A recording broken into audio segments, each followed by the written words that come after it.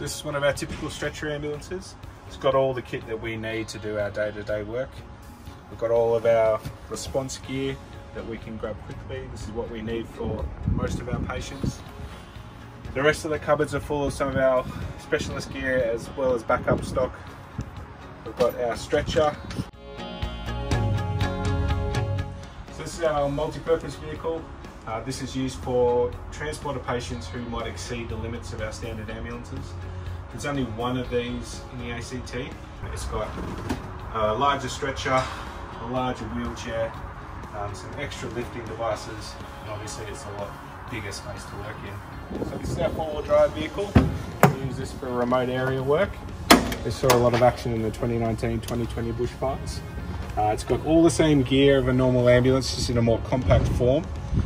We've got some backpacks, which mean that we can hike in to see any patients who we can't drive to see. It's also got your normal four-wheel drive recovery gear. The staff who are allowed on this get some extra driver training in how to operate in remote conditions. It's a bit tight, but we make it work.